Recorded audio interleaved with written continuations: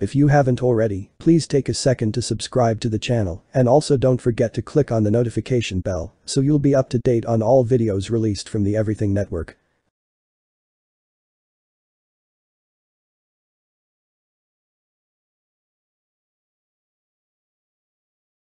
Born in Brooklyn on January 19, 1921, little is known about Billy Batts' early life, other than that he grew up in the same area as Desimone and Hill. In 1959, Batts became an associate with the Gambino crime family and in 1961 became a full member, but was not a made man. He was a protégé street soldier for Carmine Fatico. In May 1958, Batts became a member of what would become known as the Ormento Group, a heroin smuggling ring, named after John Ormento, a captain in the Lucchese crime family, the CEO of the group. Managing directors were Carmine Galante and Anthony Mirror. On February 14, 1959, he went to Bridgeport, Connecticut to complete a drug deal for Joseph Joe the Crow Del Vecchio and Oreste Ernie Boy Abamonte. When he arrived in Bridgeport, undercover police arrested Batts and charged him with possession and exchange of narcotics. He was later convicted of heroin smuggling in June 1962, alongside co-defendant Galante, and sentenced to 15 years in the Federal Correctional Institution in Danbury, Connecticut.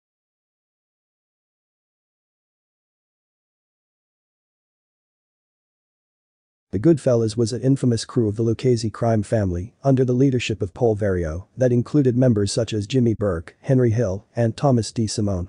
Thomas Desimone, also known as Two Gun Tommy, was an Italian-American mobster associate of the Lucchese crime family. He was a grandson and nephew of Los Angeles crime family bosses Rosario and Frank Desimone, respectively. He was married to a woman named Angelica, nicknamed Cookie, but also had many mistresses, including famous 1970s supermodel Teresa Ferrara. In the 1990s film Goodfellas, the character Tommy DeVito, played by Joe Pesci, is mostly based on Desimone. Tommy had a reputation for brutality, cruelty and violence. He was known as a vicious killer and was widely feared for his use of extreme violence and also known for killing people for the smallest reasons. He was regarded as a psychopath who enjoyed what he did. Henry Hill stated that Tommy was a homicidal maniac and a cold-blooded killing machine. Henry also said Tommy enjoyed it like a hobby. It was his favorite thing to do, and he scared lots of guys. He scared the scary guys. Hill also stated that he's seen him kill over 10 people. Every time he'd kill somebody, he would put a notch on his pistol or his shotgun. Hill said he once counted over 20 notches on Tommy's pistol. That's how vicious, wild and crazy Tommy was. He knew how to kill and he was good at it. Henry Hill grew up in Brooklyn, New York. His father, Henry Hill Sr., was an Irish-American electrician, and his mother, Carmela Hill, was a Sicilian-American. Henry and his 7 siblings lived together in a small house in East Brooklyn. From an early age he admired the local mobsters that socialized across the street from his home, who included Paul Vario, a captain in the Lucchese crime family. In his early teens Hill began running errands at Vario's cab stand, shoe shine stand, and pizza shop. Paul Vario was a powerful and longtime captain in the Lucchese crime family.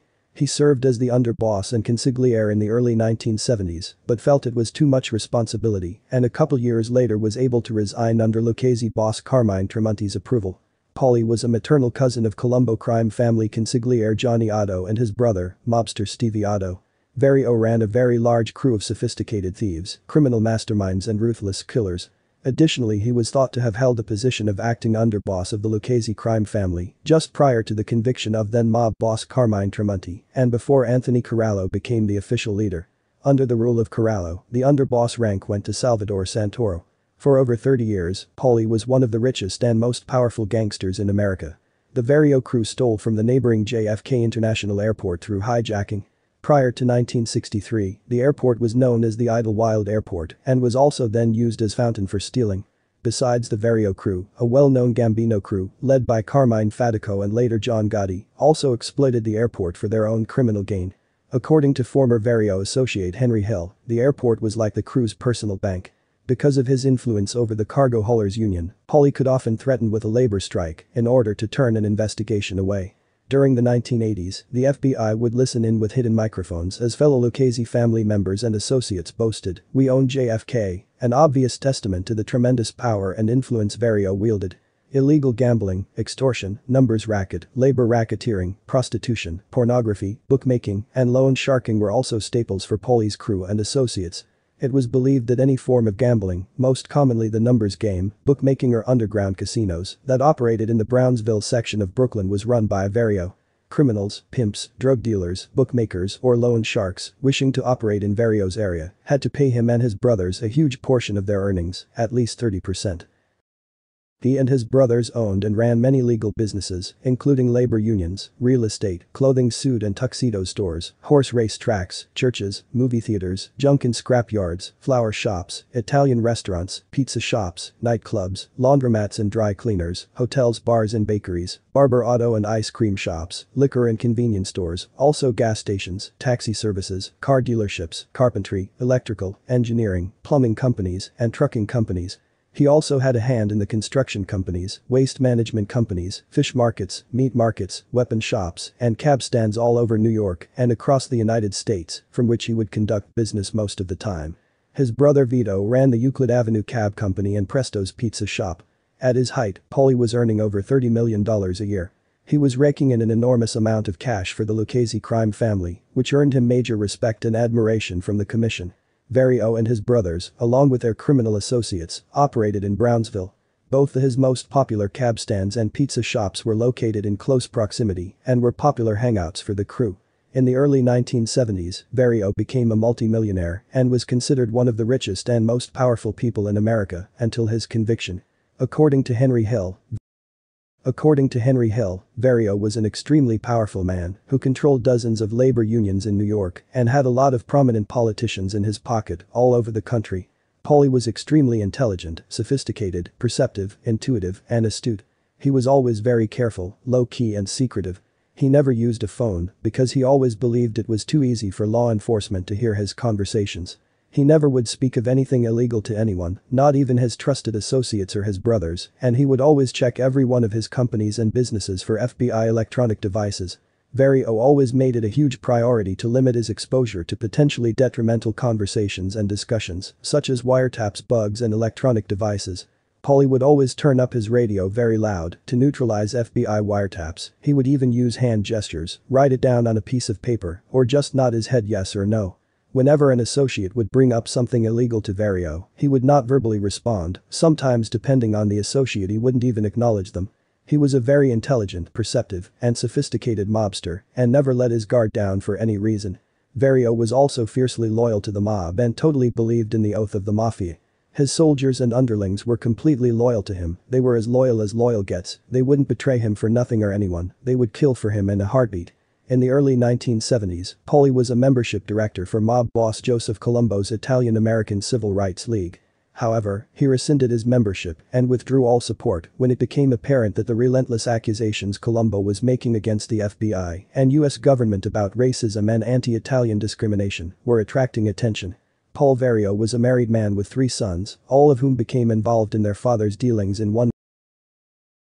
Tommy was introduced to the Vario crew in 1965.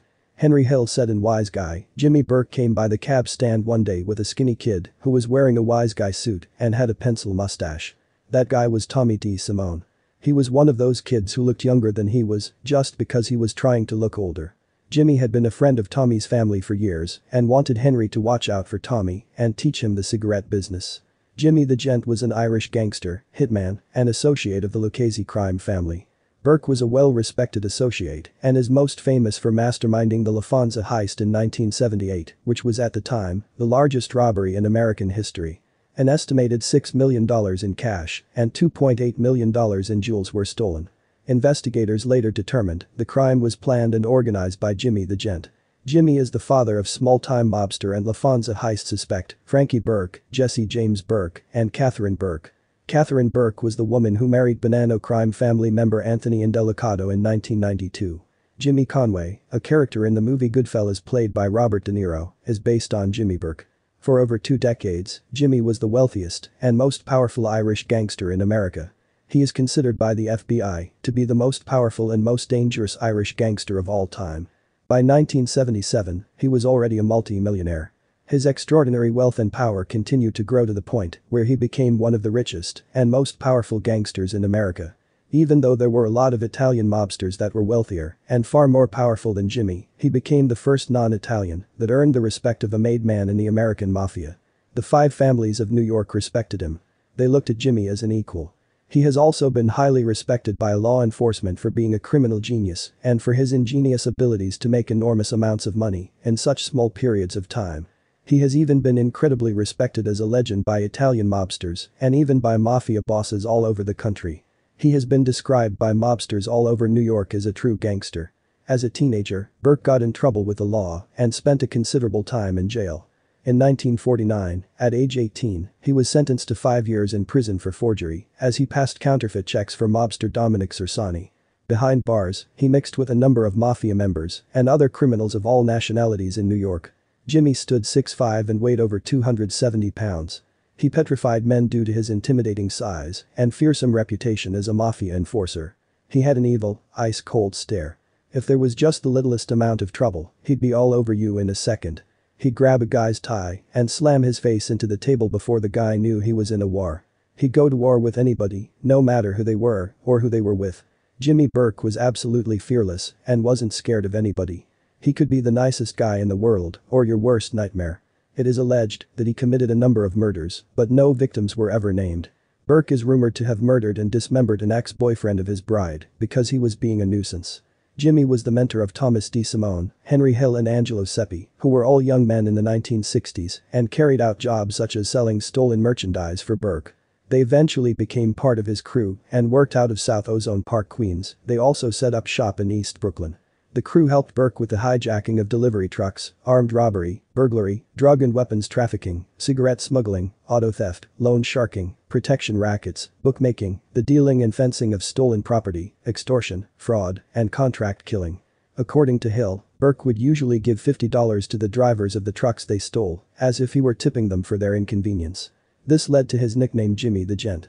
He owned a bar in South Queens called Robert's Lounge.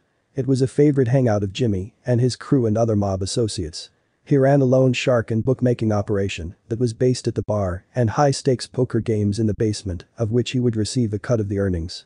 Jimmy also owned a dress factory, also in South Ozone Park, Queens, which kept him awash in laundered money. While not a mafia member, Burke had one important mob member as a friend and associate, Captain Paul Vario. In 1960, Henry joined the army and was stationed at Fort Bragg, near Fayetteville, North Carolina. For 3 years, he was a member of the 82nd Airborne Paratrooper Unit. However, he maintained contact with Vario and his other friends in New York throughout his enlistment. Henry continued to hustle while in the service, selling extra food, loan sharking salary advances to his fellow soldiers, and selling tax-free cigarettes. Before being discharged, he spent 2 months in a military stockade for fighting and stealing a sheriff's car for a joyride. In 1963, he returned to New York, beginning the most notorious phase of his criminal career.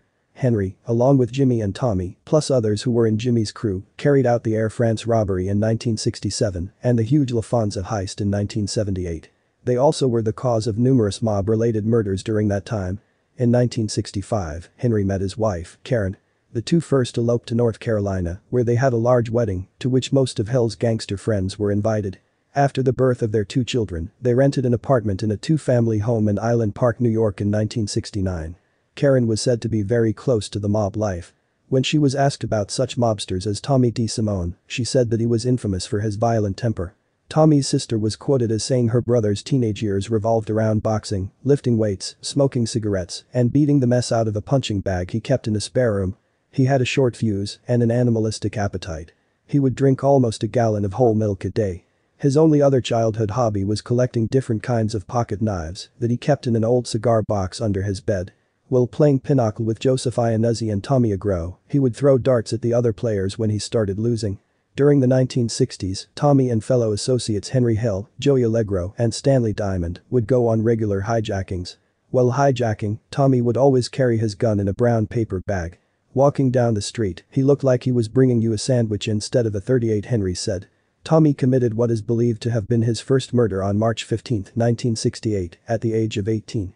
He was walking down the street with Henry when Tommy spotted Howard Goldstein, a passing pedestrian, a random stranger unknown to either of them. Henry recalls Tommy turning to him and saying, "Hey Henry, watch this." Tommy yelled, "Hey cocksucker," pulled out a pistol, shot and killed Goldstein. In 1970, Henry Hill said they threw a welcome home party at Robert's Lounge for Billy Batts, who was a mobster with the Gambino crime family and also a longtime friend of John Gotti. Batts had just been released from prison after serving a 6-year term for drug possession. Henry states in Wise Guy that Billy saw Tommy and asked him if he still shined shoes, and Tommy took this as an insult. He also said that Billy Batts provoked Tommy because he wanted to impress some mobsters from another crime family. A couple of minutes later, when the issue died down, Tommy leaned over to Henry Hill and Jimmy Burke and said, "I'm gonna kill that man." Henry saw in Tommy's eyes that he was serious about it. A couple of weeks later, on June 11, 1970, Billy Batts went over to the suite owned by Henry in Jamaica, Queens, to go drinking with Tommy's crew, which including Henry, Tommy, and Jimmy. Later that night, Tommy took his girlfriend home and Jimmy started making Batts feel comfortable. 20 minutes later, Tommy arrived with a .38 revolver and a plastic mattress cover. Tommy walked over to him at the corner of the bar and viciously started attacking Billy Batts. Before he was attacked, Jimmy tightened his arms around Billy and he was pistol whipped with a .38 revolver.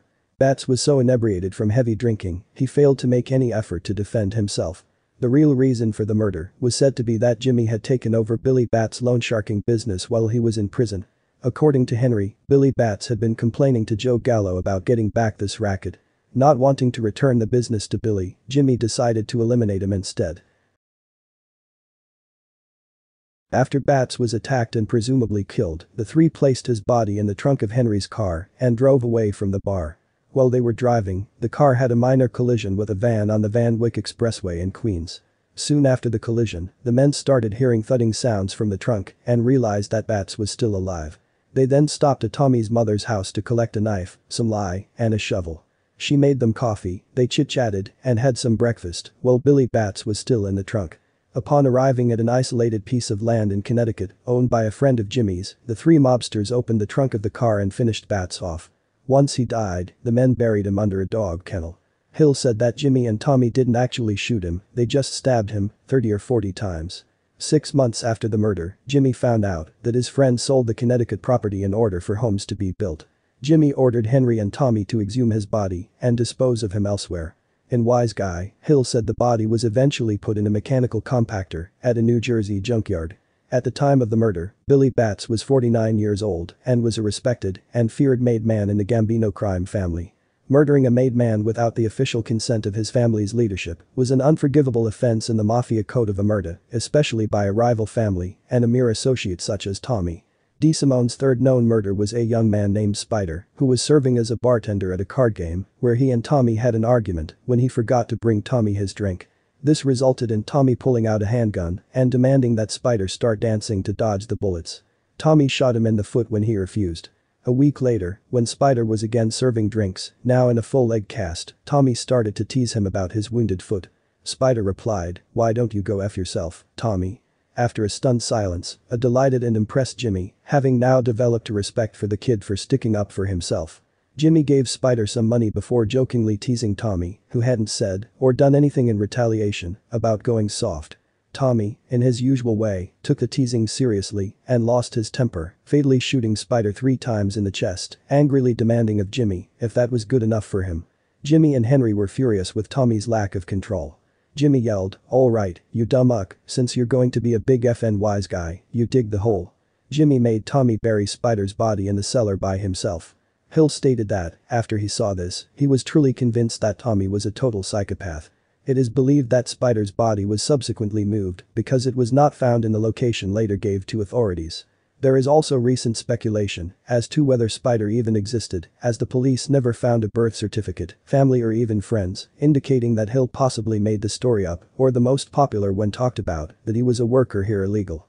His fourth murder, according to Hill, occurred when Tommy and another associate named Stanley Diamond got carried away after being asked to rough up a witness to a robbery. After a truck heist, a foreman had refused to allow Jimmy to unload the cargo of a hijacked truck in his warehouse and vehemently protested because they had no union cards. Jimmy attempted to reason with the man, who stood his ground and refused to be intimidated.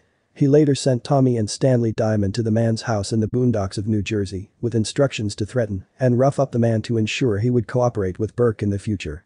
Tommy and Stanley Diamond, angry and so worked up about having to drive all the way to New Jersey, ended up beating the man to death. Tommy's fifth known murder occurred when Jimmy ordered the murder of his best friend, Dominic Remo Cersani, who became an informant. He was going to set Jimmy up in a cigarette hijack for Burke to get arrested. Jimmy got suspicious about Cersani and later found out from one of his friends in the DA's office that Cersani was talking to the NYPD and that they were going to arrest Jimmy on a truck hijacking charge. Tommy and Jimmy killed Remo that same week. The pair met him at Robert's lounge and said to him, "Let's take a ride."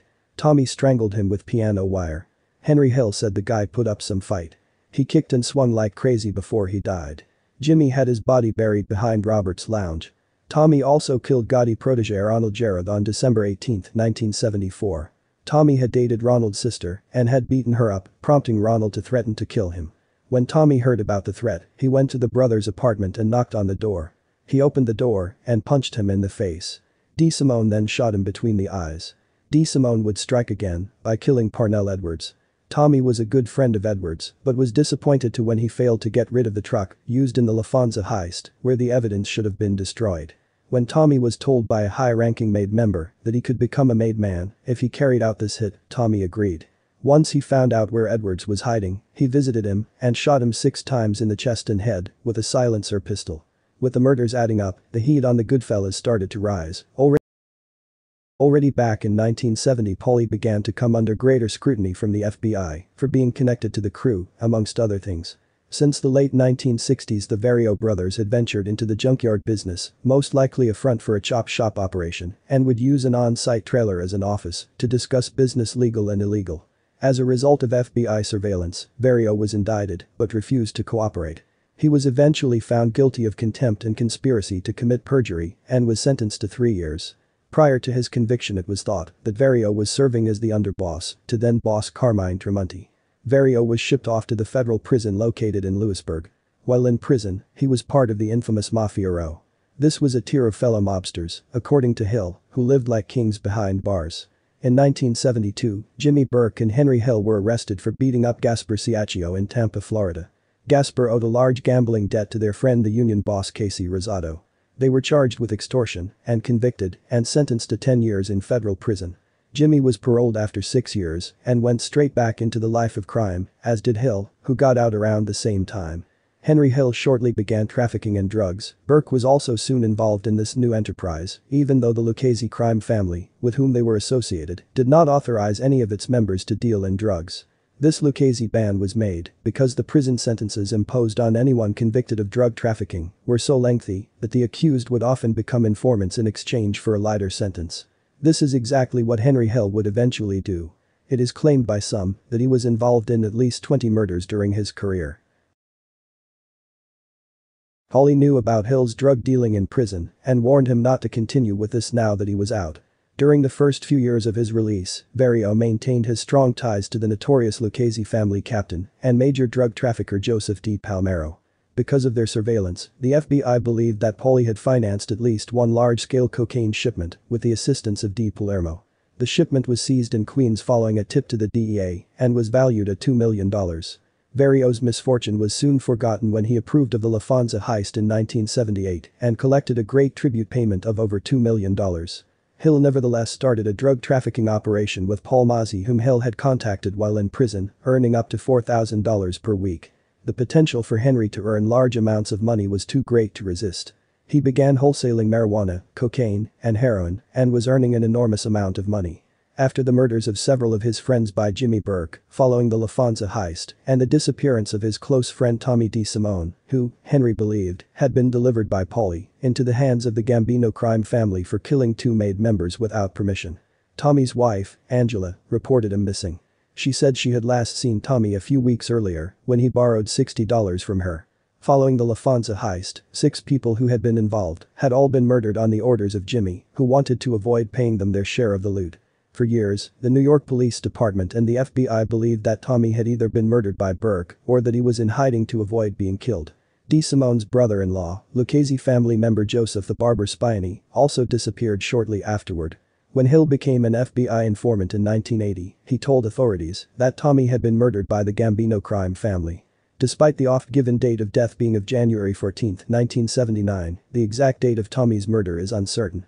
Henry claimed that in the week after Christmas, he and Jimmy had gone down to Florida to straighten out a drug deal gone bad. Tommy had remained behind in New York because he was going to be made. When Jimmy called to see if the ceremony had occurred, the code phrase was to ask if Tommy had seen his godmother yet. Jimmy was told that it had been called off due to a heavy snowfall. The next day, Jimmy got a phone call and found out that Tommy had been murdered. He slammed the phone down and began crying, as depicted in the film Goodfellas.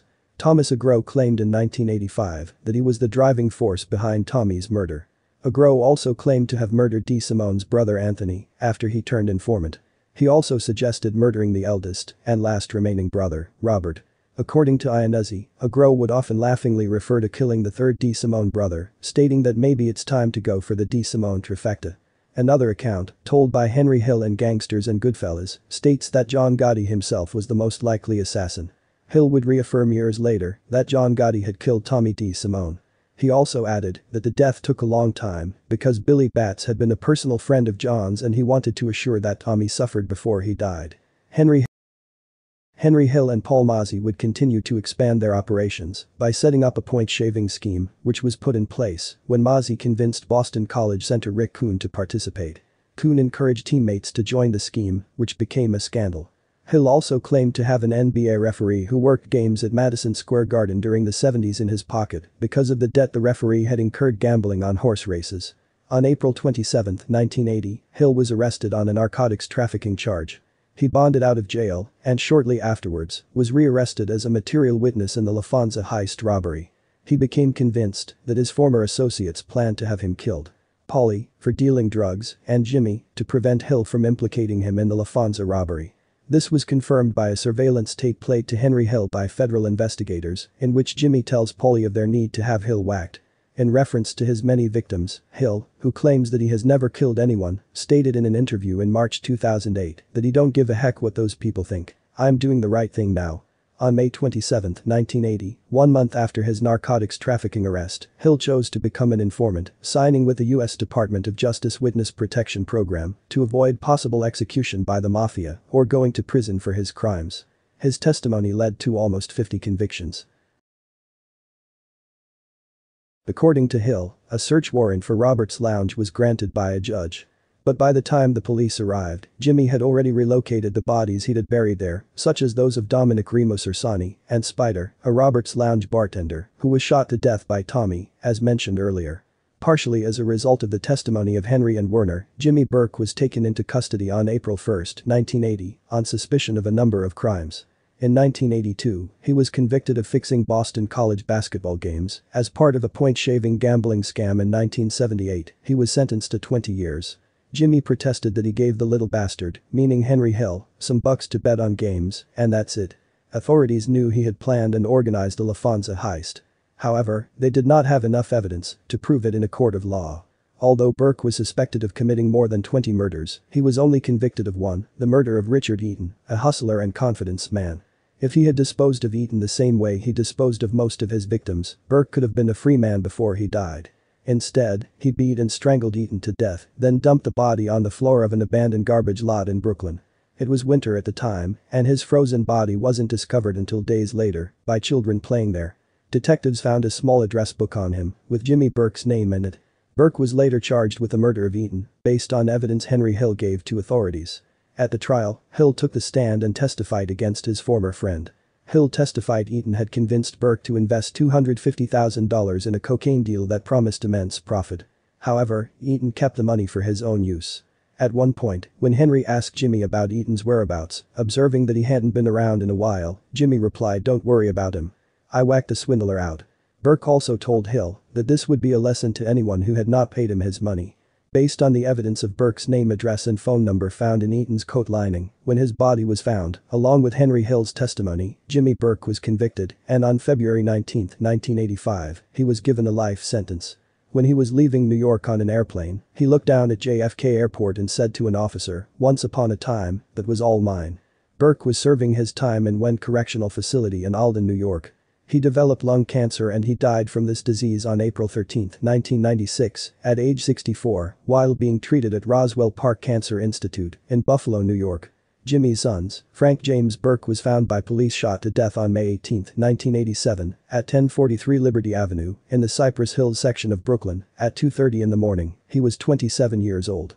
His other son, Jesse James Burke, is not involved in organized crime and lives a normal life.